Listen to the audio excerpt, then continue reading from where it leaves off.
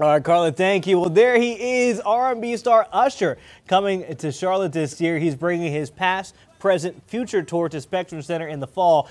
It comes after a 2-year residency in Las Vegas. Usher also releasing his first solo album in 8 years.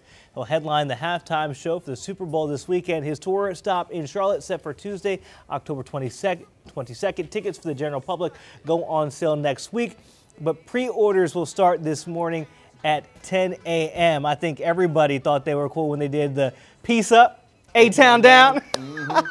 I feel like Usher lived rent-free in my head in the early 2000s. Oh, for sure. Have you seen the video of Usher on those skates when the one person fell, one of his backup dancers fell? No. Oh my God. Is he smooth with it? He just picks them up and keeps going, huh? It's Usher. You don't have to watch the video. You already said it. It's smooth.